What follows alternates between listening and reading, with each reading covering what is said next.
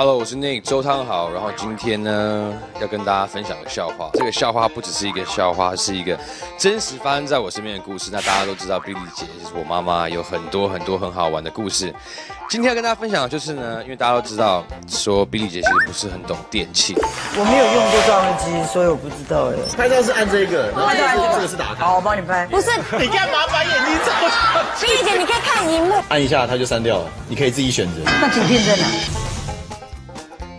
有一天，因为我长期在外面工作，然后妈妈打给我，跟我讲说我们家买了新电视。那我觉得说很兴奋，因为她就是家里有个新电视，然后她还讲说什么液晶萤幕啊什么的，然后她去调，我想说哇，那她好像感觉最近有在研究。那我就问她说，那是不是 HD？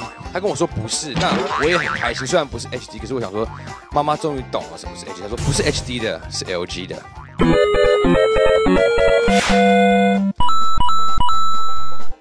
你觉得好笑吗？